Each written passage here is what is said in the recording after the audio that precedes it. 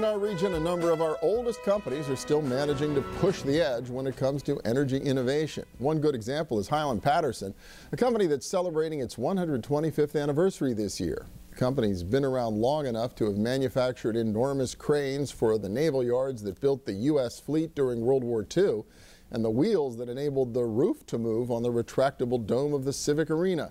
Well, today it's turning waste products into fuel at power plants and manufacturing equipment that makes wood a renewable rival to coal as an energy source. Harry Edelman is Executive Vice President of Heyl and Patterson. Welcome, good to see you. Good morning. This is a multi-generational company for your family, right? Yes, it is. How long have the Edelmans been involved? My grandfather started in 1917. 1917, so not all that long after the company had been formed.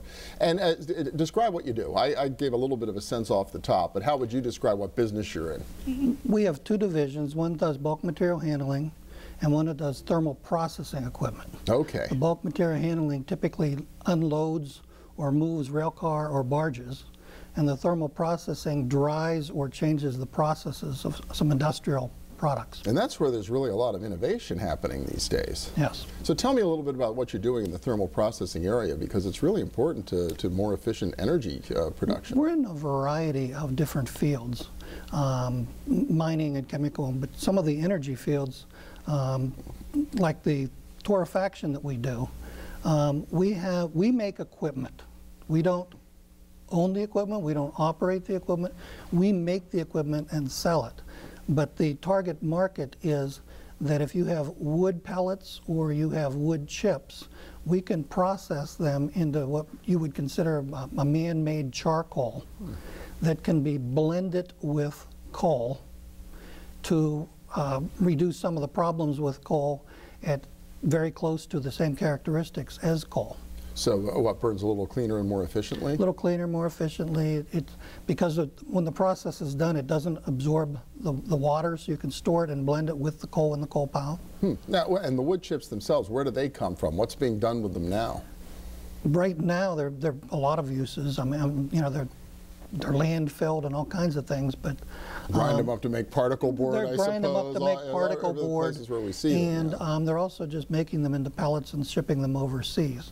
But by torrefying them, you kind of improve the process and make them more usable. You've got a couple of examples here, right? Kind of the before and after of what this looks like? This is wood chips, but it's before and after. Okay. You know, and we run them through our process, but they don't catch fire because of some of the proprietary equipment, so we can bake the bad things out of them without them incinerating. Okay, without them catching fire, it being wood. Yeah. And then what, the end product can be these pellets too? The end product could be a wood chip, or it could be the pellet, depending on what they start with.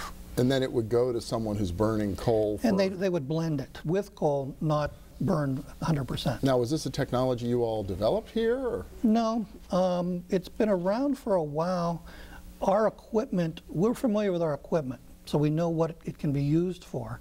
And a lot of people have been trying to do this because they understand the process, but they don't know the technology. Well, we have the technology, and we just moved into this field.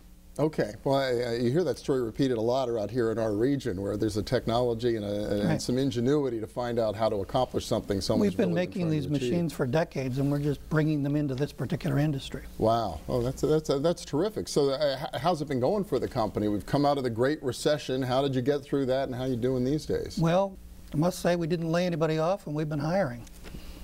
Really? Yes. That's a great story. You know, we were careful, and you know, you got to be a little bit concerned, but we are trying very, very hard, you know, to move into different industries as, you know, as they become suitable for us, and move out of ones that don't seem to make sense. And, you know, so we are doing all right coming out of the Great Recession. That's really terrific. And now you got a book to tell your own story, right? Tell me about that. Well, we just finished working on a book that works out to about 60 pages, and it's the history of Heyl and Patterson for the last 125 years.